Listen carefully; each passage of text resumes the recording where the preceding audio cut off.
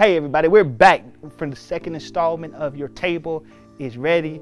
Again, you got to check out the replay. We came from Psalms 23. It talks about the Lord being our shepherd. But for this past Sunday, we made the Lord our chef. The word chef means chief. That means he's in charge of everything. We realize that even when we're walking through the valley, he's already preparing a table. So that's why we really don't have to wait till the battle's over. We can praise God while we're walking through what seems to be death. I also realized that a chef many times works behind the closed doors.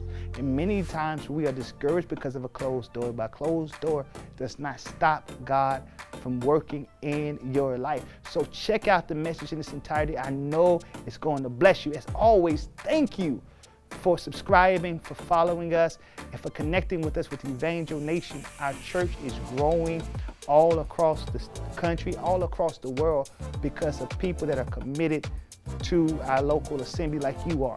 We're actually becoming universal because of the grace of God. We believe that he gave us a great commission to go into the world and to preach the gospel. And so when you put your hand to the plow along with us, you make that opportunity possible. So again, thank you. God bless you. May heaven continue to smile upon you. That's our prayer. We'll see you real soon. Peace. The Bible says this: you spread out a table before me, provisions in the midst of attack from my enemies. You care for all my needs, anointing my head with soothing, fragrant oil, filling my cup again and again with your grace. Again, that's a term, mise en place, which is French for setting in place. We established last week or 2 weeks ago that the word chef comes from the word chief. He's the one that oversees all of the cooking. And I believe the Psalms even call God the chief musician. In other words, he is in control of everything we will face, and he's setting things in order. It was a couple of weeks ago, I was out eating, and I had preceded my family to get to the restaurant. And since I'm on a tight schedule, and some of the other individuals in my family have a looser schedule, they showed up a little bit later.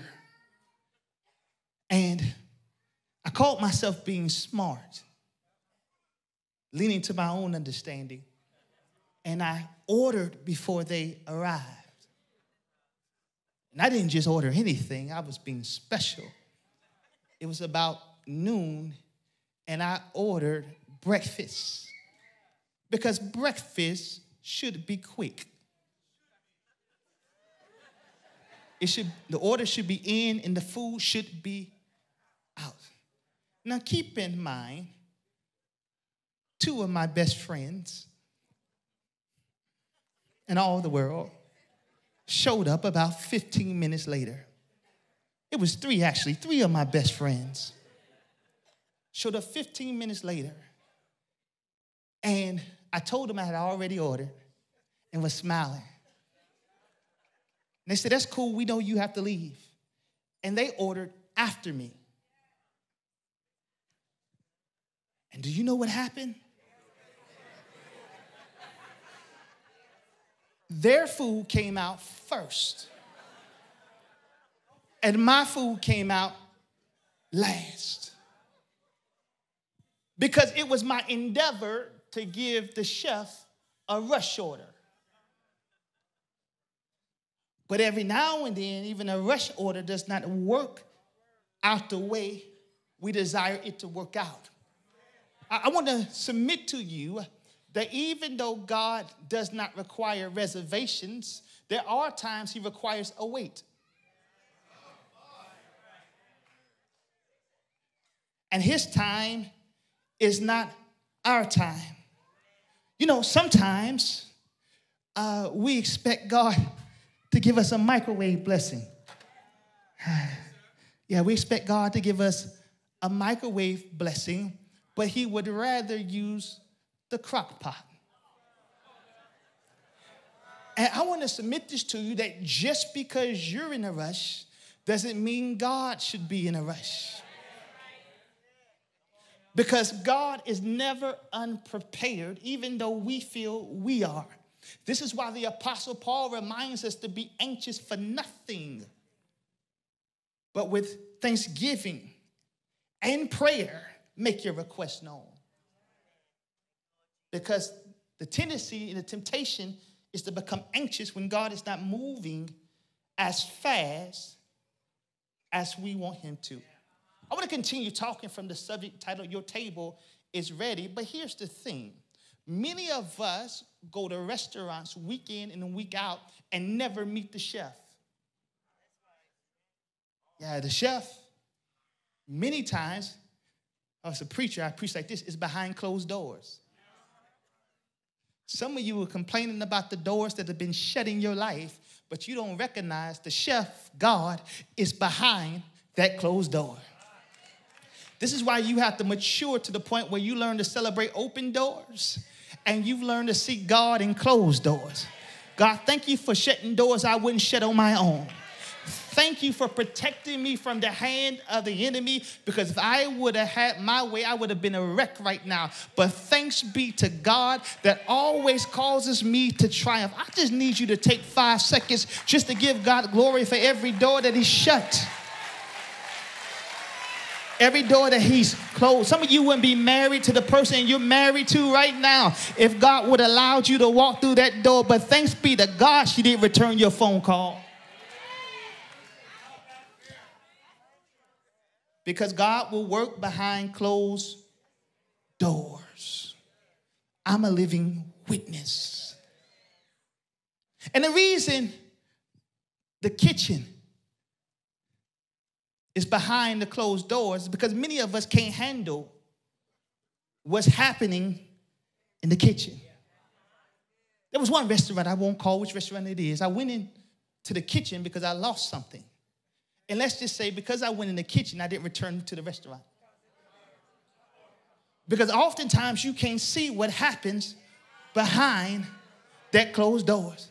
And this is why it's for authorized personnel only. This is why you're not able to get back there, because if you get back there, what you see may turn you off. And let's be honest, cooking can be messy. See, y'all do Kraft Mac. Okay, that's why y'all don't know it gets messy. Cooking can be messy. It can be messy.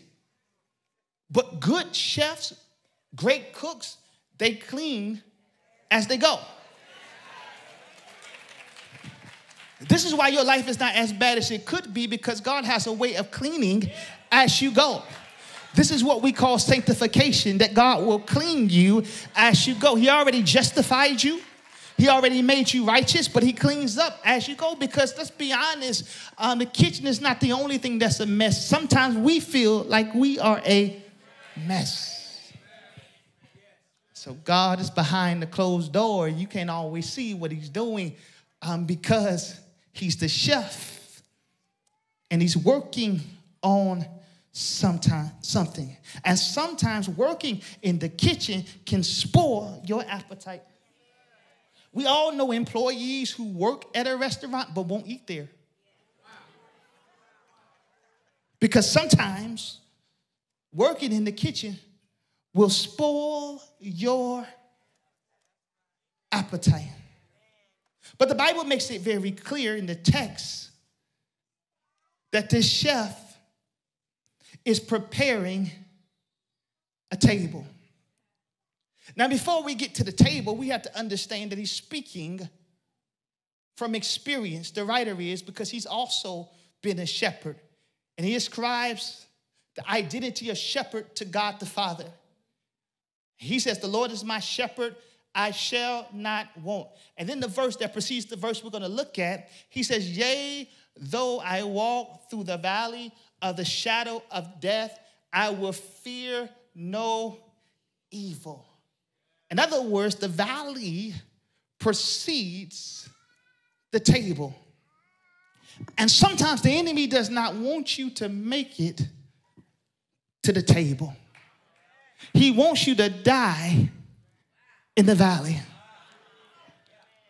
And look at your neighbor and say, I refuse to die in the valley. And understand this, that a valley is always located between two summits. And so the table is not just any table, it's a landscape. It's elevated, but it's also flat. It's called a mesa. So this is not always a physical table, but it's a literal table. It is geographic just as much as it's the item you see in your kitchen. And so he says this, yea, though I walk through the valley of the shadow of death, I will fear no evil. Isn't it amazing the enemy's trying to get you so anxious so you never get to the table? The enemy's trying to cause you to be so distracted by the illusions that appear to be death. And death is when something ceases to fulfill the purpose for which God created it to be. In other words, the enemy is telling you you're not going to make it. The enemy is telling you you're not going to amount to something. The enemy is telling you that God's word is not true. But I came here to declare that God is not a man that he should lie. Neither is he the son of man that he should repent. I came here to tell you that you're too close to the table to die in the valley.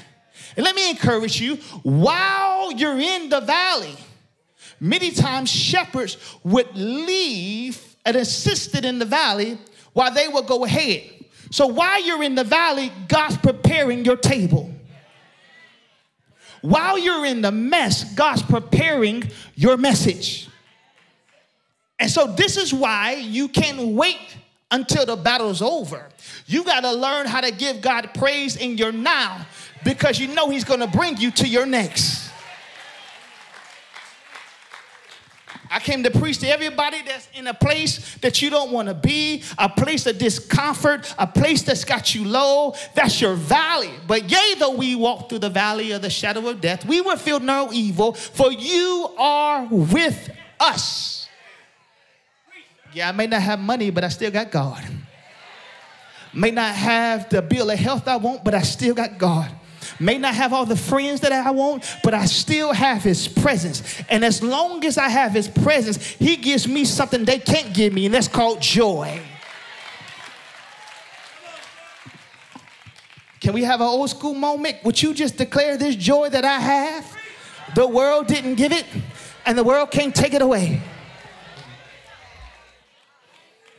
So he prepares the table, but we have to endure the valley, because if I can make it through this, then God will give me that. And let me give you just a workable definition of what a table is. A table is the designated area where you and I experience what the chef is preparing, or what the chef has prepared. So I'm grateful that God is in preparation. No matter where you are now, God is preparing for your next. Oh, we could just shout right there. This is prophetic. That means you have a next. If God is preparing your next, and while you're in the valley, you can't see the table. But if you hold your peace, let the Lord fight your battle, you'll get to your table. Am I teaching all right today? Let me give you this point, since I'm going to take my seat. This is how you're able to identify your table. First point, your table should be cleared. Your table should be clear. If you've ever been to a restaurant, you don't go sit at a table that has a cup with lipstick on it. Your table has to be clear. This is why we have busboys, because nobody wants to sit at a table that has not been cleared. And so, as I stated before, the shepherd would leave his understudy in the valley with the sheep. And he would ascend to the table. And there at the table, before the sheep ever shows up, before the flock ever shows up, he's preparing for them. Yeah. And sometimes they had to stay in the valley for a couple of days.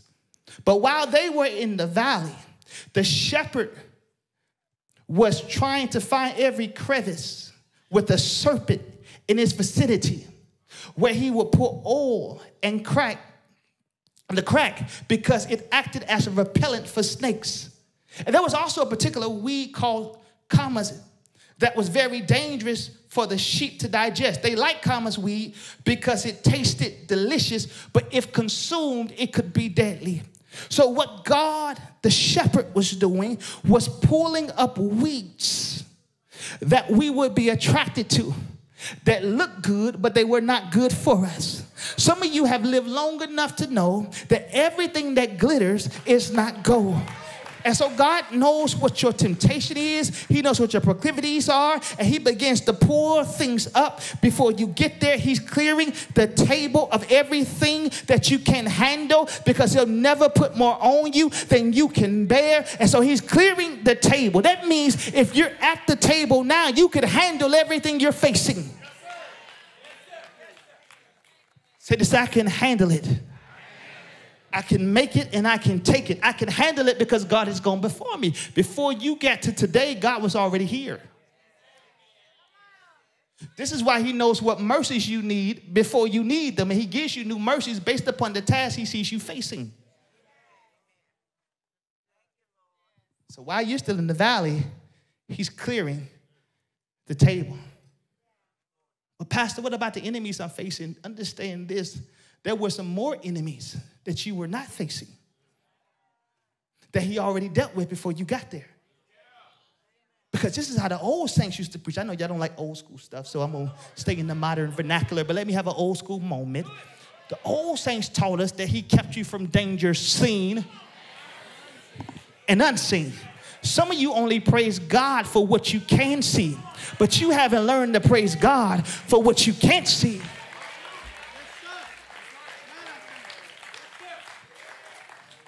So I've learned to celebrate God for the yeses, the nos, even the things he allowed me to face. Because he won't allow you to face a Goliath unless he can see you beating him. Because greater is he that's in you than he that's in the world. So he clears the table. Sometimes we bring the clutter back to the table and we have to clean it again. So the table should be cleared. Yeah, it should be cleared. So the table should be cleared. I didn't say the environment was cleared. Now watch this. When he clears the table, he turns a plateau into a pasture. Because understand, the table is a plateau. And that's how some of us feel in life, that we've plateaued. That we've come into a place where it seems like nothing has happened. Anybody ever got bored with life? It seems like you're not doing bad, but you're not really doing good either. And you feel like you're stuck. Y'all don't want to talk back to me. That's why some of you so depressed right now, because you feel like you're stuck in your state. You think you're stuck in your status. You think you're stuck being single. You think you're stuck being broke. You think you're stuck being defeated. But God says, listen, if you give me an opportunity to prepare your table, I can turn a plateau into a pasture. A pasture is where you eat. A pasture is where you get your nutrients. A pasture is where you get what you need for life and for godliness. How many people know that God can make any desert bloom?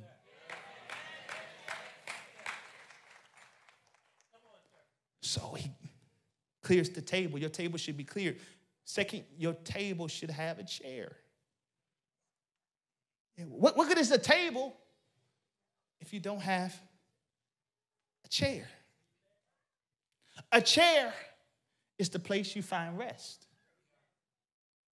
A chair is the place you find comfort. A chair. A chair. A chair requires trust. So you can love somebody and not trust them. But the Bible says, trust in the Lord with all thine heart. And lean not to thy own understanding. Acknowledge him in all your ways and he'll direct your path. So you need a chair. You know what I realized the other day? I know some of you were brilliant and you knew this like 10 years ago. And you say, Pastor, you're just a little slow. Well, bear with me. For the last 12 years, I've been looking for comfort. And I realized I didn't read the small print when I signed up to be a pastor.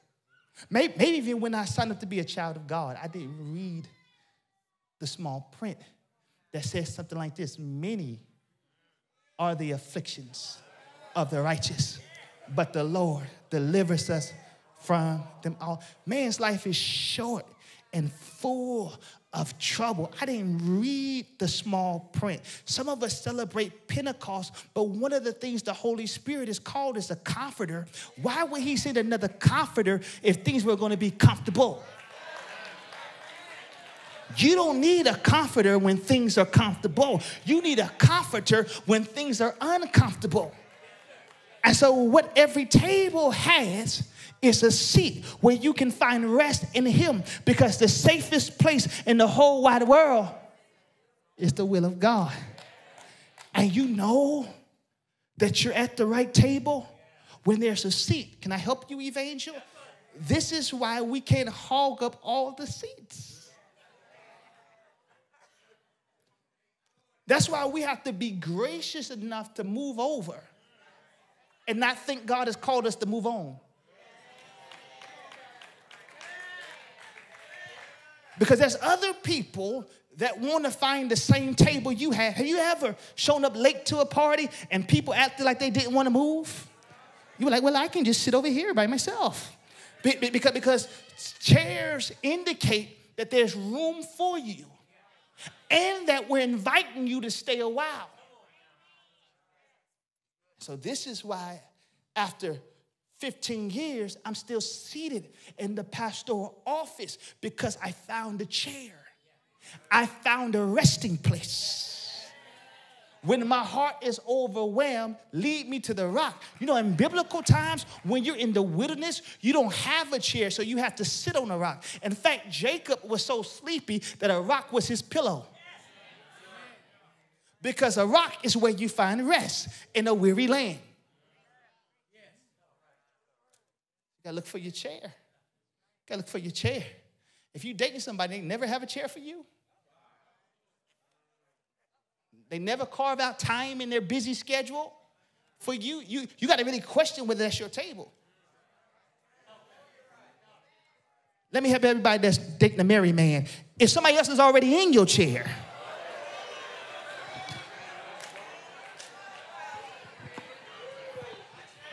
God didn't give you the anointing to be a side chick. That means that table probably is not for you. Because when there's a table, there'll always be a chair.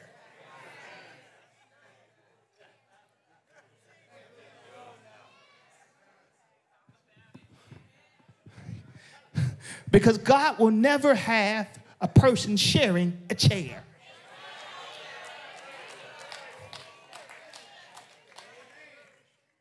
You could be the same purpose and have a different assignment, but you got to look for your chair.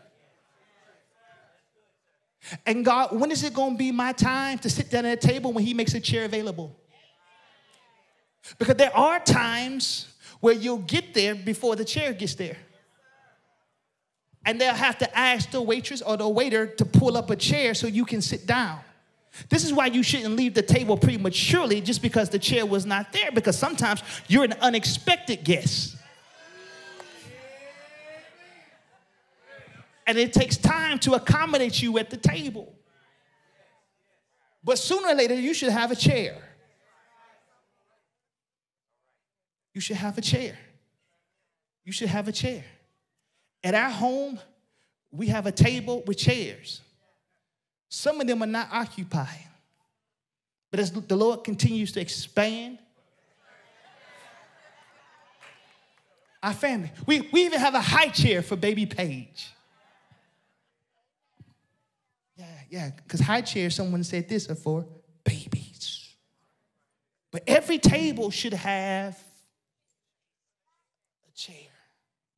You should be able to find rest when you find a chair. Look at somebody say, sit down somewhere, sit down somewhere.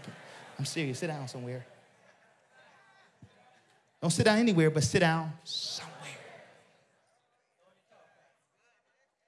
Because at the table, you're going to find rest. And then at the table, you're going to find condiments. Yeah, you're going to find condiments. Condiments are the things that add flavor. I'm still in the text, I promise you. The things that add flavor. You know, McDonald's has a commercial, and I asked God, was he speaking to me through the commercial? They showed a picture of a burger, and they said, this is not mess, this is flavor. This is not mess, this is flavor. Anybody ever eating some bland food? And you know you needed some flavor. I don't know what we have up here today. Let me experiment for a minute. Let me see. Where's the salt? Where's the salt? Somebody point me to the salt. Salt up here, salt up here. Other side. The salt's right here. Right here. Wow, this is some powerful salt. But you expect to see salt on the table. Yeah, you expect to see salt on the table because it adds flavor. Yeah, the Bible says he prepares a table in the presence of enemies. That doesn't mean the enemies have a seat at your table. The Bible doesn't make it clear, but it does say that the enemies still exist around the table. So you got to learn how to find comfort even when there's enemies or opposition all around you. And so you'll find condiments. This is salt. You got to learn how to handle salty people. There's going to be condiments on your table because salty people are going to add flavor to your life. These are people who are behaving in a resentful, bitter, or irritated manner. These are salty people, and you want to get them away from your table, but those are the people that add flavor to your dinner.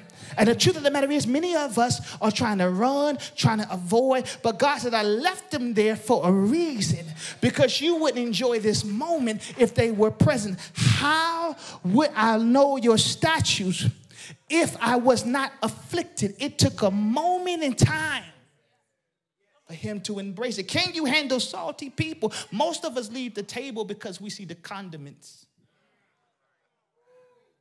And some of us have high blood pressure because we've taken in too much salt. Salty people will run your blood pressure up.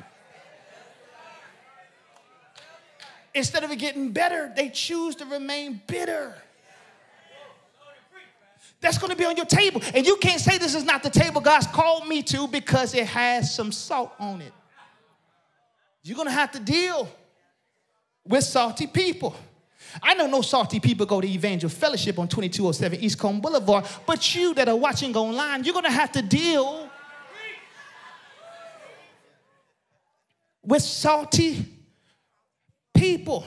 People that's been divorced for 15 years and still as mad at their husband as they were when they first got the divorce. They may have good reason to be salty, but these are people who are resolved in being resentful. Praying for salty people. They're going to be on your table, around your table. Yeah, and then you're going to have to deal with spicy people. Spicy people. Spicy people. Right here. Let's do pepper. We're going to do pepper. Yeah. Cayenne. Pepper.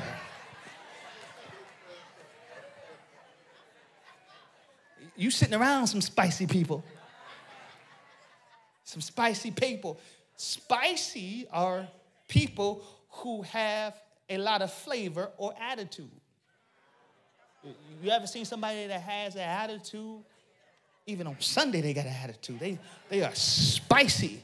You sit in their seat, they're going to show you how spicy they are. They have an attitude. You look and speak, they look at you like, who you looking at? They spicy.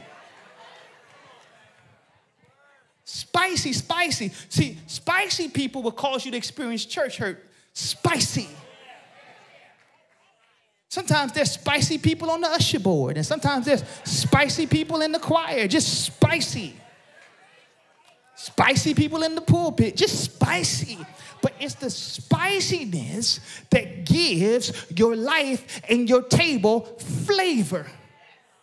How would you know he could solve it if you never had a problem? You need spice. There's young spice. Ooh, can I preach? And there's old spice.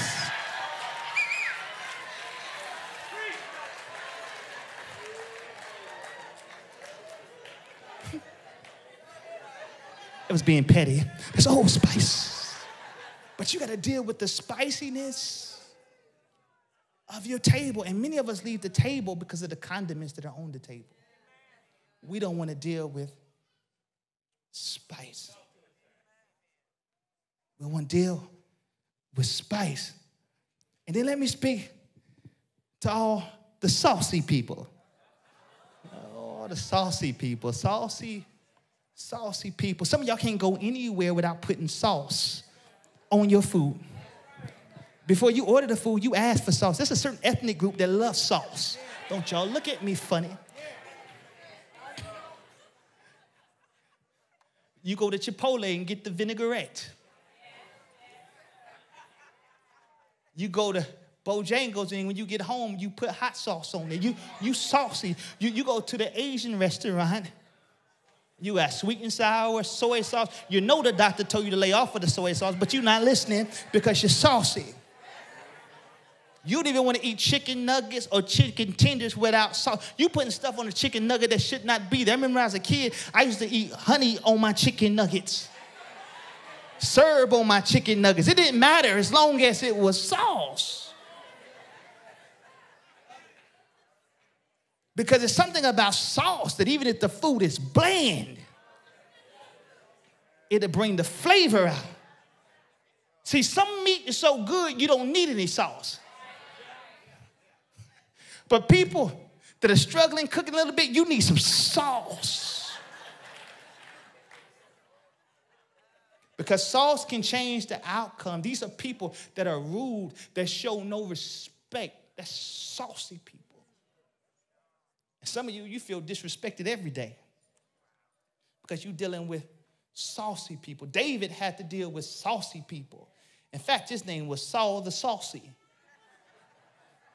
because he was rude and disrespected David every day, to the point the Bible says he threw javelins at him.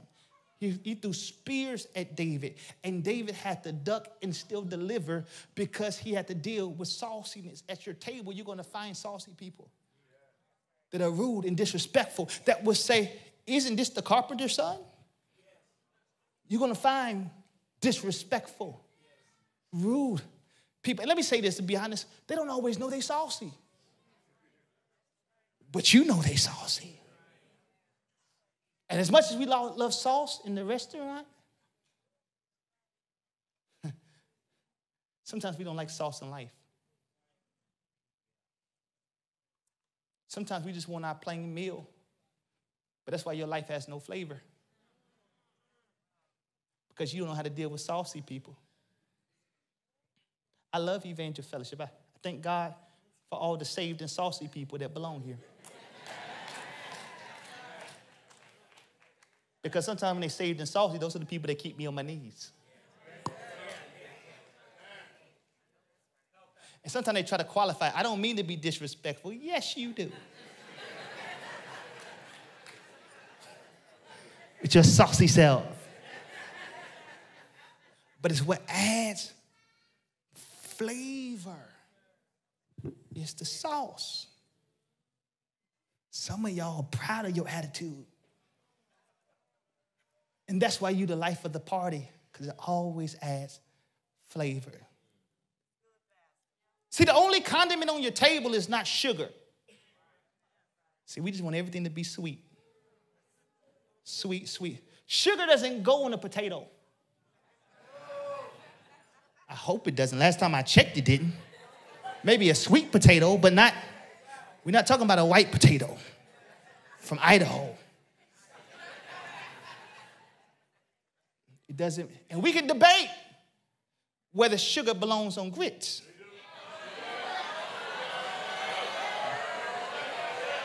Where my people that say no? You gonna just ride with a no, no? Give me some salt and pepper.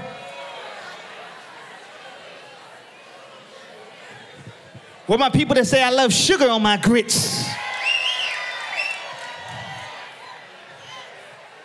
Y'all giving God praise. Why don't you go get some grits after service?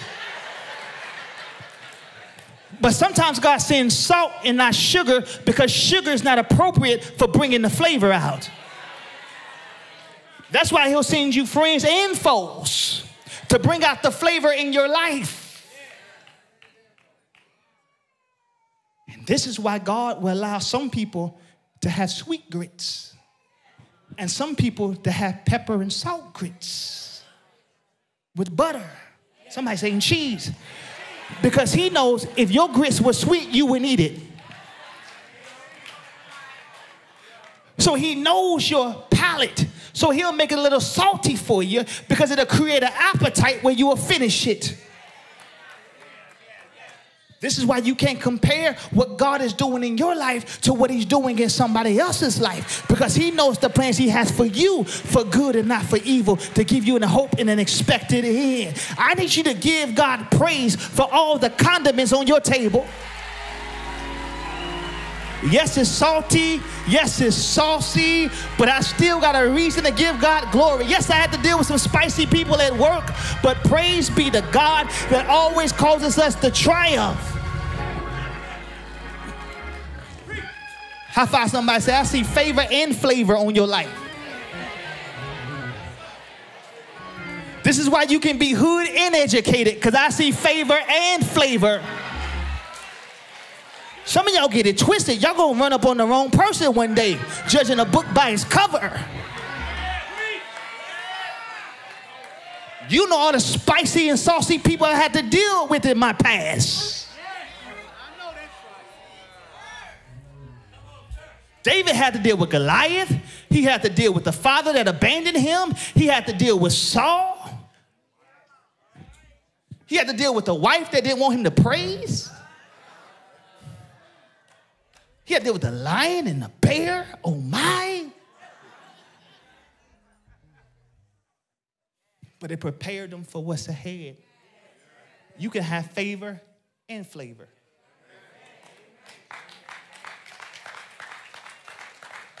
Let's be honest. Your foes developed you more than your friends.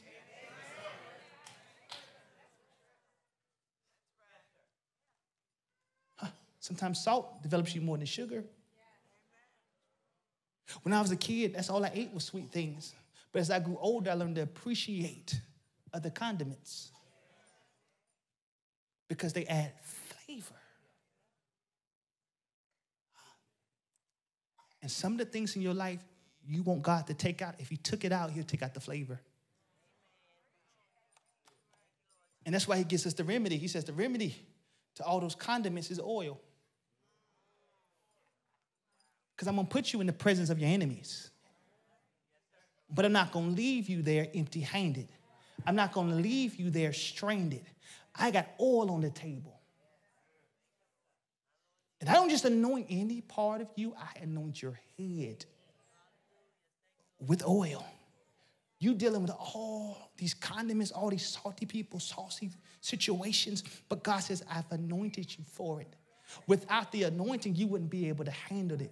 But with the anointing, you can. See, the reason he put anointing on the sheep's head, among other reasons, because sometimes the sheep would have to deal with competition. And he put oil on the head so they would slip off their competition, which was sheep. Because when you know you're anointed, it eliminates the competition. Let me try that again. See, when you recognize God has put his oil on you, you realize nobody can replace you because you're one of one, because God has anointed you. This is why we can't be in competition with one another, because God has anointed us specially for a specific assignment. And you can't do what I do, and I can't do what you do. Because I know some of y'all got depressed when y'all saw these condiments, but you're not going to be able to deal with it unless you got oil. That's the remedy. He says, I'm going to leave the enemies there, but I'm not going to leave you without an anointing. So the enemies, they're still there. You anointed for it. And one thing the enemy doesn't want you to believe is that God put oil on you. And the reason the oil was there again, so that when they butted heads and they got locked up, they could slip out of stuff. Because the oil is a lubricant. And so the oil breaks ungodly connections. Stuff you thought you were going to be stuck in because your horns got stuck in it. God knows how to release you through oil. Oil will disconnect you from the wrong people and connect you with the right people because oil doesn't mix with everything. Some of you complaining about the condiments on your table, but when's the last time you checked your oil?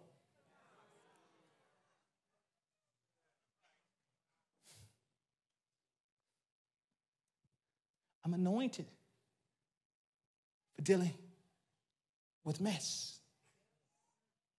I repeat McDonald's once again. It's not a mess, it's flavor. And flavor is going to produce favor in your life. Y'all still with me? So he anoints my head with oil because snakes can't stand oil. And then you should have a cup. Y'all see how Pastor O is staying with these C's, alliteration? That takes time, energy, and effort.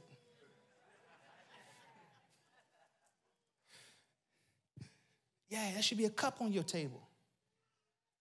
Because the text says, he anoints my head with oil, my cup runneth over. Still in the text. The cup represents a covenant or a promise. In other words, this is what the king would do. The king would keep on filling your cup as he found pleasure with you. I want you to understand this is what the voice says. It says, he keeps filling my cup again and again. I believe that's more of an accurate translation. Theologians argue, does it mean overflow or does it mean to the brim? It doesn't mean again and again. But one thing I know about God, God doesn't waste. In fact, after he fed the 5,000, he said, go pick up the scraps because I don't waste anything. So I can't see God just pouring oil or pouring juice in a cup that overflowed to a table that was not going to be used for a purpose. And I came here to take even the stuff you think is wasted. It can be used because some of you grew up on an apple orchard and sometimes you could find bruised apples, but you don't throw bruised apples or bruised bananas away because bruised apples, even though you can't sell them, they can be used for applesauce. They can be used for apple pie. They could be used for apple dumplings. They can be used for apple butter. This is what God does. He takes all things and makes them work together for the good because nothing is wasted. Let me prophesy to somebody. While you're waiting, you're not wasting. Waiting time is not wasting time. Why don't you help me preach this? Look at somebody and say, waiting time is not wasting time. I know you've been waiting for a long time, but Job says, I'm going to wait till my appointed time because my change is coming, because waiting time is not wasting time. Wasting time means God doesn't have any value for it, but the waiting gives God enough time to do what he said he was going to do in your life. So I like the text. It says he keeps on filling my cup. Now, I don't know if you are like me. Before I order something to drink, I asked them a question the other day. I said, can I get free refills? See, some of y'all balling shot calling. I'm balling on a budget. I got another baby on the way. I need to ask these questions. Do you have free refills? I know you ordered a virgin strawberry daiquiri and don't care if it's free refills and, just keep them coming and just add it to my tab. But no, I'm on a budget. And if you're not on a budget, I want to invite you to get on a budget because your budget tells your money what to do. Brother Walt, especially when I know I'm going into a restaurant thirsty, that's a question I must ask before you start pouring. Can I get a refill? Because you don't know how thirsty I am. And a good waiter or waitress won't allow your cup to go empty. They'll keep on filling it again and again and again and again and again and again and again. And that's what God does with your life. Even when you feel like you're going under, even when you feel like it's getting empty, he keeps on giving you refill after refill after refill after refill after refill. You thought that last sin was going to take you out, but he had a new cup of mercy, and his mercies are new every morning because he kept on giving you a refill. If you ever been close to empty, but God poured you some more drink in your cup, you got to give God some praise right now. And if you need a refill, I dare you to open your mouth and say, fill me up till I overflow. I want to run over so I can bless everybody around me because I know that you're able. Again and again and again. My enemies thought it was going to be the last time. But God said, I got some more juice in my pitcher. I got some more anointing in my pitcher. I got some more favor in my...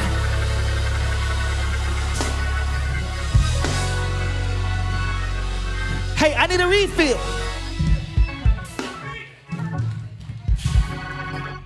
So I can digest this because I need a refill. I need a new promise. Yesterday's gone. Today I'm in need.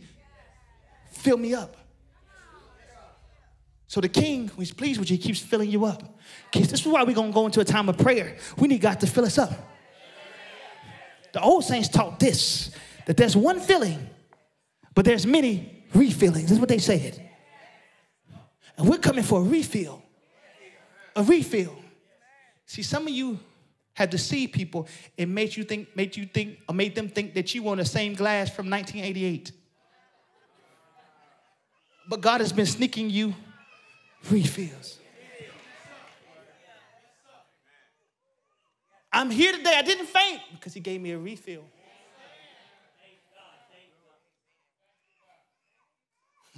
Some of y'all got the same glass, but a refill. You don't need a new glass to get a refill.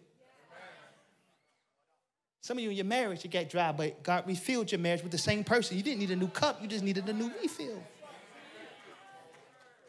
You know, in the 90s, this name, my daddy got more amens on that. I said, you don't need a new cup. You just need a new refill.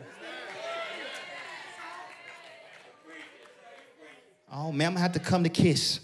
You don't need another glass. Another refill. You don't need another church.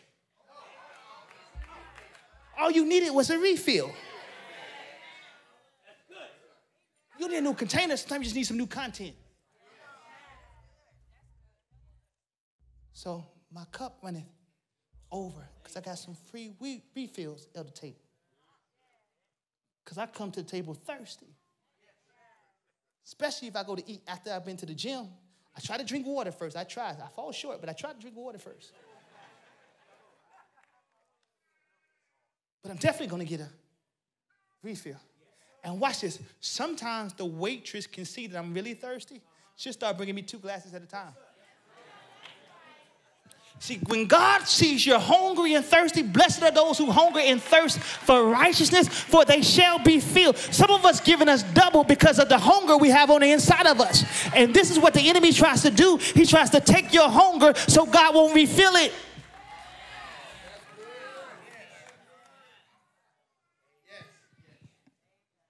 Yeah. Sometimes when I'm counting my calories, I say 1 glass. Even though I really want more. And some of you had limited what God could do in your life. Just 1 glass. And he said, don't you know I have a whole fountain in the back? But you think I'm just limited to this glass. Say refill, please. Oh, if you grew up in the 80s, more Ovaltine, please. All right. Take me back, dear Lord. Watch this. And this is what I love. Hold up. But T-Bear, Microwave, okay. Yeah. Sometimes you got to leave the restaurant. Or leave the table, not the house. And so sometimes there's so much on the table you realize, I may want to eat this while I'm going. So a good chef will give you a to-go box to assist you wherever you may go. David says the same thing. He says, goodness and mercy shall follow me all the days of my life. So David says, I'm taking a to-go box of goodness and mercy because I'm going to need goodness and mercy wherever I go. I'm so grateful that goodness and mercy is not limited to this building. That goodness and mercy will follow you to work. That goodness and mercy will follow you home. That goodness and mercy will follow you to the doctor. That goodness and mercy will follow you for every opposition you'll face because God has given you a to-go box. And David said, wherever I go, goodness and mercy is going to follow me. And I'll dwell in the house of the Lord forever. And I'm on my way to my seat. And every table should have compliments. Ooh. If you've eaten a meal, you got to give compliments to the chef. See, some people come to church and act like they made the meal themselves. But when you know the chef has superseded your expectations, you got a reason to give compliments to the chef. And I want you to take the next 20 seconds to open your mouth. If you know that he's prepared for you a table in the presence of your enemies, I want you to compliment the chef. I thank you for my now, and I believe you're going to take me to my next. I thank you for what you've done for me. I thank you for what you're doing for me. And I thank you for what you will do for me. God, you are faithful from the rising of the sun to the going down of the same. Compliments to the chef. This is my gratuity. This is my gratitude. I am grateful.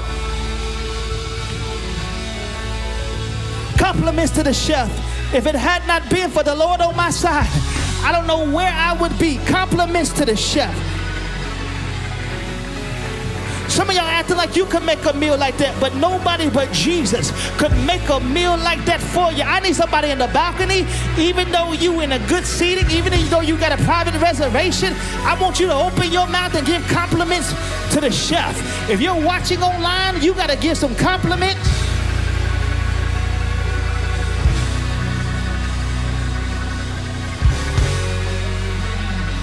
Sometimes you got to be in your car and start giving compliments to the chef. Aren't those the best praise parties? When you almost got to pull over because when you think of the goodness of Jesus and all he's done for you, your soul cries out, hallelujah. Compliments to the chef. Some of y'all know when y'all eat something really good, you break out into a dance. Compliments to the chef.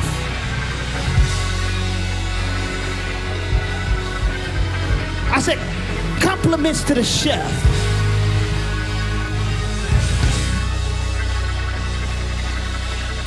Nobody but God could make this turn out good. Compliments to the chef. I know y'all don't like chef, so let me use chief. Compliments to the chief. I'm so glad I serve a God that's got it all under control. That there's nothing I'm going to face that God can't handle. Compliments to the chief. When my enemies came to eat of my flesh, they stumbled and they fell. Thanks be to God. Compliments.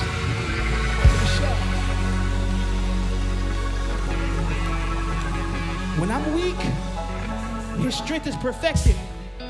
Compliments to the chef. Jesus, through David, says this, by this I know that you favored me, that my enemies don't triumph over me. I wouldn't have made it without the chef. I think some of us are depressed and bitter because we forgot to give compliments to the chef. That while we were in the valley, the chef was preparing a table for us. And I would encourage somebody on today not to die in your valley. The reason we're praising God, because all of us could have been stuck in the valley forever. But thanks be to God for the chef that prepared a table. And the same God that prepared a table for me can prepare a table for you. I don't care how dark your situation is. I don't care how much it resembles death. You can get through it. And you're going to make it to the table. The same psalmist said this, I would have fainted if I didn't believe to see the goodness of the Lord while in the land of the living. But you can't make it without him. He says, yea, though I walk through the valley of the shadow of death, I will fear no evil, for you are with me. Your